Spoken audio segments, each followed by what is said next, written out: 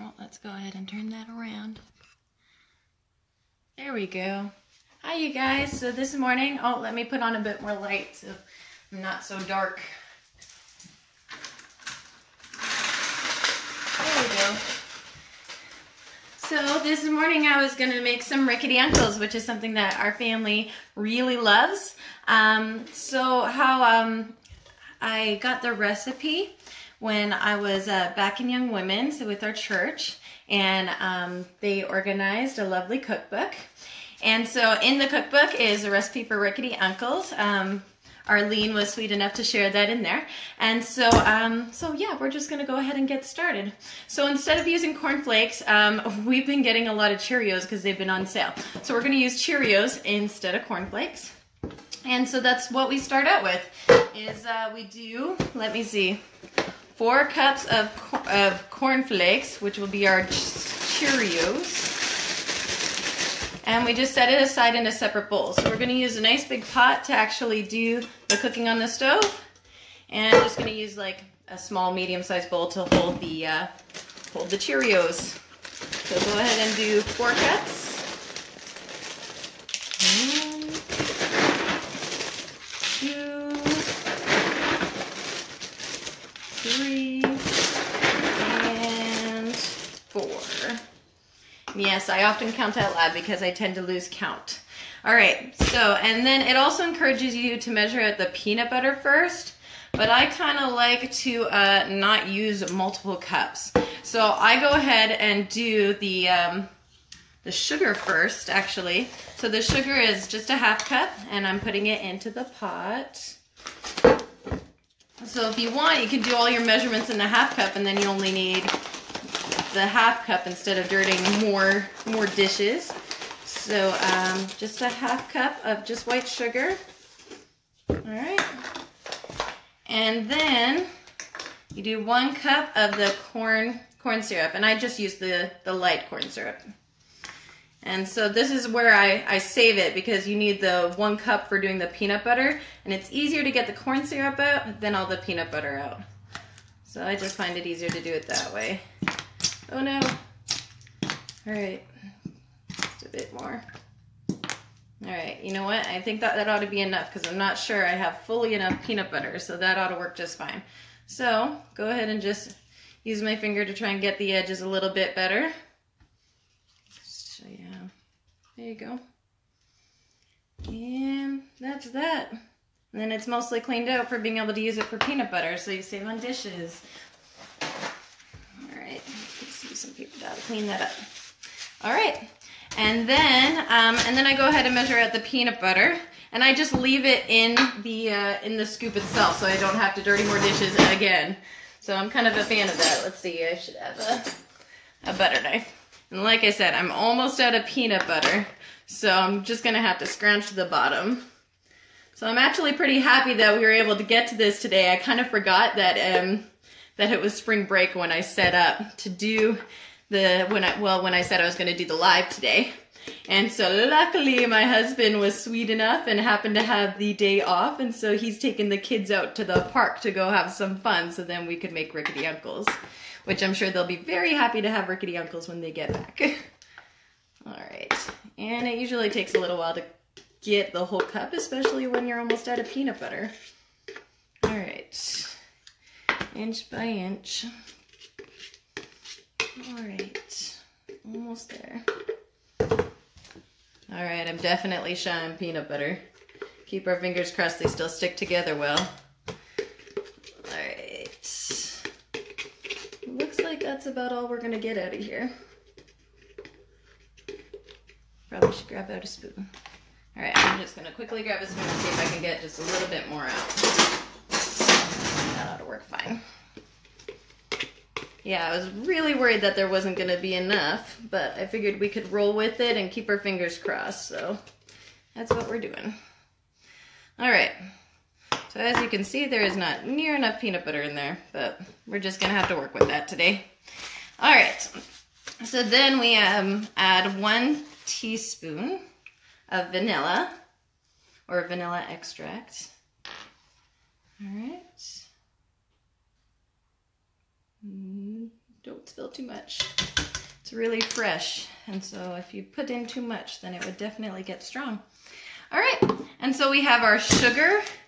So half a cup of sugar, 1 teaspoon of vanilla, and the 1 cup of corn syrup into our pot. And then we're gonna bring our pot over to the stove to go and heat it, bring it to a boil. So I'm just gonna move you this way, and we're gonna put it right on the stove here and set you down there so then you guys can see what's going on here. All right, and so I'm just turning on the stove, get it going good. And I have my lovely spoon. This is a really old spoon that I stole from my mom's, and it's really good and hard. And you want something very sturdy for mixing it, because as you add in the cheers and stuff, it will get harder to mix. And yeah, it's even broken, so it's had a lot of love. I'm just gonna mix it in a bit. You don't need to necessarily stir continuously, that I found, but you do want to make sure that you get it, you know, decently blended as it's melting there.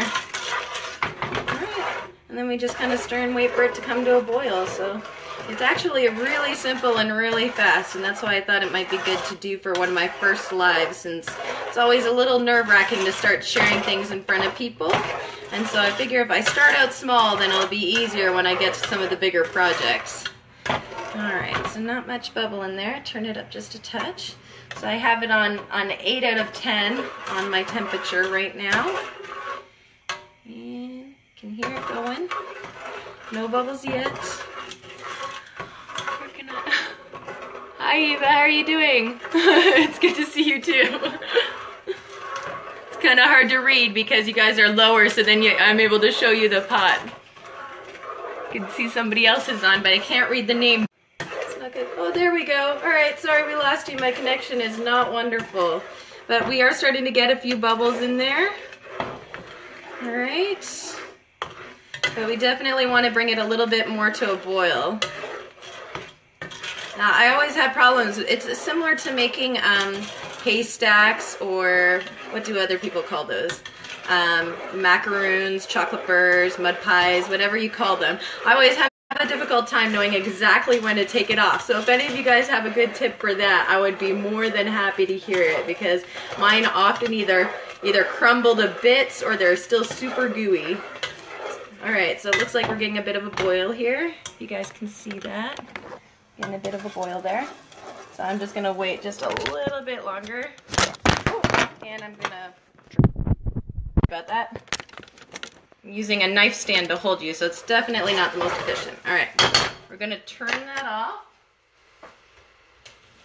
And we're gonna add the peanut butter. If I move here, I'll turn you just a little bit more so you can see.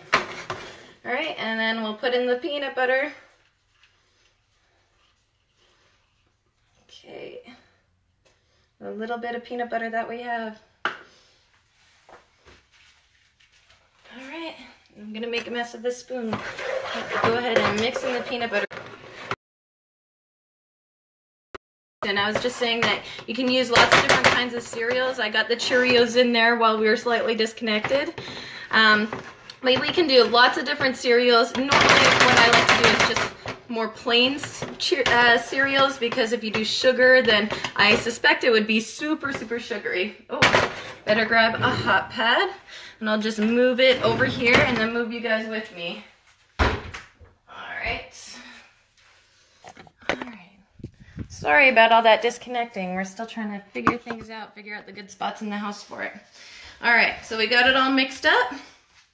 And then I just have, what are these called? The baking sheet things that my mother-in-law was sweet enough to get me. And I'll grab 2 small spoons, so then it's not as much of a mess. So I don't know if you guys can see. Get the pot a little bit out of the way. All right, and so scoop up just a spoon size.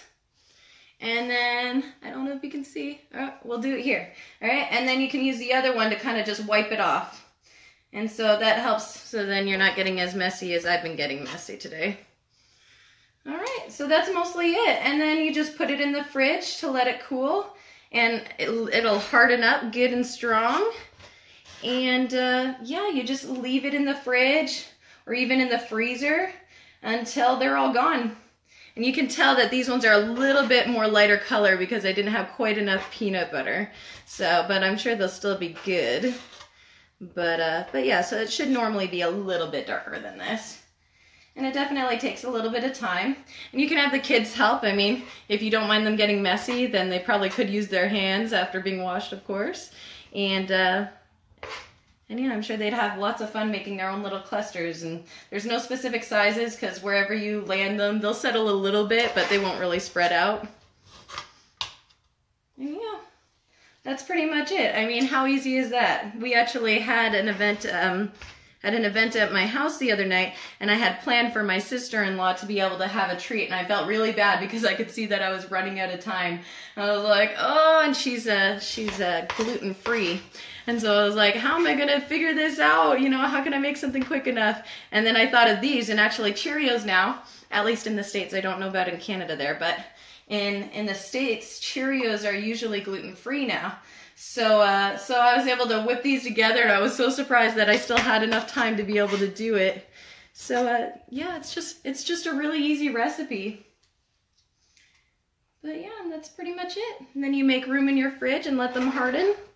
And what I'll do is I'll go ahead and let them harden and take them off. They should come off the baking sheets. I made them on here before, so they should come off really easy. If you don't have the liners that I have, you can actually just use wax paper. Sometimes it does get a little bit sticky on there, so that's not as much fun. But it still works efficiently. Or you can use like plates and stuff like that, you know, just whatever you have handy that it won't stick to. So yeah, so what I'll do is I'll finish these up. I'll put them in the fridge, just doing the same clusters the whole way. This will often make like 2 large size cookie sheets full. At least that's what I found. Sometimes you can make them taller, and so you can get a little bit more room and kind of like make them smaller but taller, because they'll just all harden the same, so it shouldn't be a problem. So I will finish these up, put them in the fridge, and then I'll post a picture for you guys later so you can see them all hardened up and all finished, because we're not going to sit around and wait for them to harden in the fridge on live. So yeah, so that's pretty much it. If you guys have any questions, then go ahead and ask me. I'll do the best I can. I'm no professional cook. I'm just showing you what I've learned and what I enjoy. So I hope you guys enjoyed learning a little bit, and hopefully have fun making some Rickety Uncles of your own. All right, bye you guys.